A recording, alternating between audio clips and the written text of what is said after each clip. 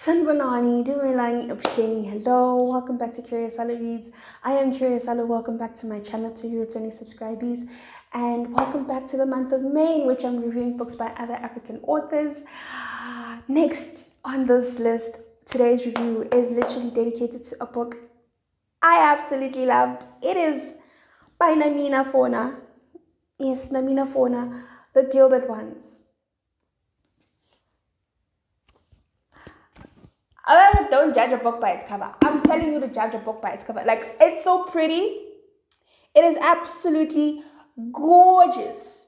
And, oh, guys, this book, it's giving me life. I am going to try not to spoil it because the sequel is coming out at the end of May. And so I want to read the sequel, and I want you to read this one and the sequel because Namina is the girl that gives. So firstly, okay, so Namina is like a Sierra Leone American author, and she literally wrote this fantasy book, and I absolutely love it. You know when you're reading a book and like midway or like you're still in it and you're like, I can't wait for the next one. That's what I got from this one. Literally, I was still like in the first couple of chapters and I was like, I cannot wait for the next one because I absolutely loved it so much. This is my first 5-star rating of the year. Possibly, maybe, yes, I don't know. I am rating it a 5 out of 5 Salo stars.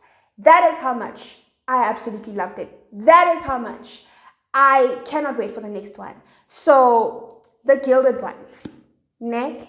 You actually, like, honestly, now I've read it, like, there's certain, like, when actually, I need to calm down. The gold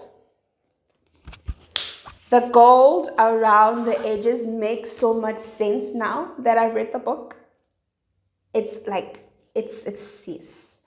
So, are we girls or are we demons? Are we going to die or are we going to survive? This book, one of our main characters in this book is by the name of Deka. So Deka is a young girl. She's just about to turn 16. When we meet her, she's in her village. And this is in a world, it's set in, goodness gracious, I'm going to put it somewhere up here. It's set in that part of the world. And I think it's what would be present-day Sierra Leone. Possibly. There's a map. I love books with maps, by the way. There's a map, okay, to help you understand this world. It's called Otera. So, our girl here is born in the northern parts. And I love how it, like, the way Namina wrote it, she built this world so that you understand what's going on. And like it's told in a narrative style, third person. And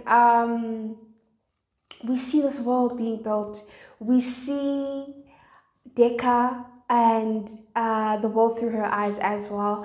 And so she's in Otera, and Otera is a place which has strict laws, right? Different parts of it have stricter laws, obviously, but it's got strict laws, especially with regards to women. So women are not supposed to just walk around with their faces uncovered. They're not allowed, they are literally, the phrase they use is that women are literally brought on this world to help men. That's it. They are meant to be submissive and they're meant to just get married, build families, and that's it. That is their destiny. That's all they are destined for. And that's what she wants, actually.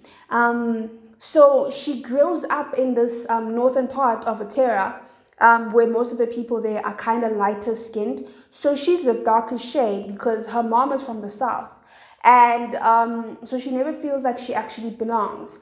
And so she feels like there's this rite of passage sort of ceremony that happens to girls that are just about to turn 16. And once they turn 16, actually, They call it the purity ceremony, in which they are cut, and then their blood is supposed to run red. And if it runs gold, then it means that they're not pure. It means that they're demons, right? So she's freaking out about this ceremony. It actually reminded me of the Hunger Games, because of how it's set up. Like there's like, oh my gosh, all of these elders are there, and then they recite from the Book of Wisdoms. Okay, it's not called the Book of Wisdoms. I forgot what it's called. But yes, they recite from that book, the holy book, and it's what governs them. It's what governs the village, and also, you know, their ways. And unfortunately, just around the time when they're about to do the ceremony, the village is attacked, right? So the kingdom is constantly attacked by what they call death shrieks, which are these monstrous creatures that have claws, and their shrieking cries can literally burst people's eardrums. And so as she's about to be, you know, tested, her village is attacked. And so she freaks out, you know, everybody's running, people are getting attacked, there's blood, there's some soldiers that were there, because with every purity ritual, there are soldiers that were just sent through to assist. But then these soldiers were like recruits, you know, so they barely have any experience attacking or fighting off these dead shrieks. So she sees that the soldiers are like losing, and so now the men of the village are taking up arms, and they're about to start fighting, her dad included. And then she sees her dad is about to get attacked, and then something compels her to shout at this dead shriek and to tell it to leave. And when she does that, this is when it's like her powers are activated. This is when they discover she's not pure and that she's a demon. And her dad looks at her with disgust. Everybody in the village looks at her with disgust, and she doesn't understand why. It's because her eyes have changed, and they kill her. And it's like, what the F? I'm gonna stop there.